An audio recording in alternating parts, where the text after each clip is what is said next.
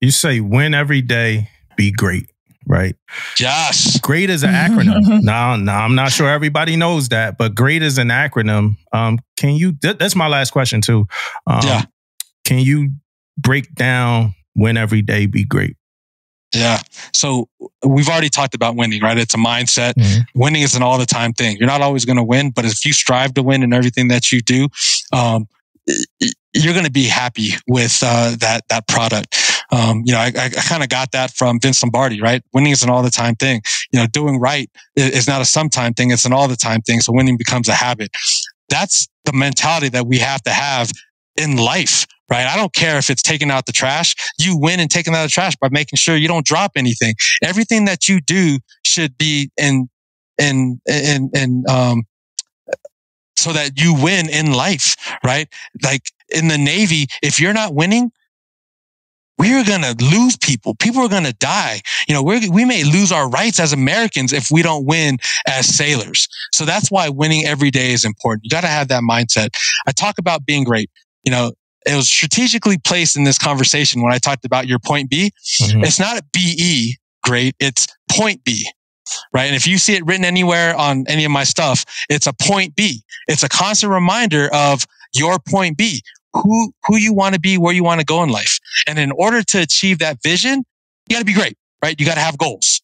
You got to be relentless in achieving those goals. You got to have commitment to excellence in everything that you do. You got to have a positive attitude, and you got to understand it's not about you. It's about the team, right? So, you talk about that acronym of being great. This is something I share, with my ship, my joint unit, my Pop Warner football team.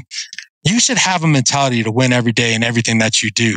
You got to understand who you are and where you are right now. And that's your point A. Who you want to be and where you want to go. That's your point B, right? And you should always have some sort of direction in achieving that point B. If you don't have that point B, you're just kind of aimlessly walking around, with no direction in your life. You got to have goals. I talked about that goal, playing football at Notre Dame, right? As a 10-year-old. Well, you know what? When I played football at Navy, guess where I was 6th game into the season, my freshman year? Notre Dame. I was wearing a goal helmet. I was looking up at Touchdown Jesus, looking across from Lou Holtz. I was playing football at Notre Dame. Was it for Notre Dame? No, right? But my goal was to play football at Notre Dame. And the only reason why I got there is because I was absolutely relentless in achieving that goal. Right? No one was going to stop me. Even though I had the negative Nancy's, all the naysayers that saying, you're not big enough, fast enough, you're not strong enough. I don't care. I'm going to be relentless. I don't care what you say. No one's going to stop me from achieving this goal. You got to be committed to excellence in everything you do. You got to look good in uniform. You got to take out that pen. You got to write things down, right? You got to commit yourself to being the best, the absolute best in everything that you do.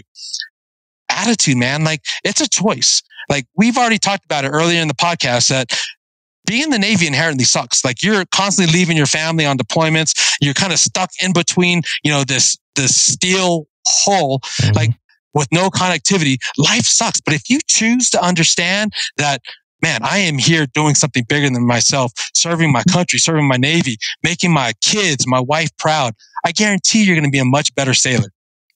Attitude, man, is a choice. I don't care how talented, how bright you are. If you have a piss poor attitude, you're not going to amount to much. And the last thing, man, like this is a team sport, right? I am not in this position today talking to you guys because I've done anything on my own. Like you can never do anything consequential in life on your own. It's about the team effort. And until you understand that you need a strong team to get you places, to get you to your point B, you're not going to succeed in life. So there you have it, guys. That's my win every day, be great philosophy. Yes, sir.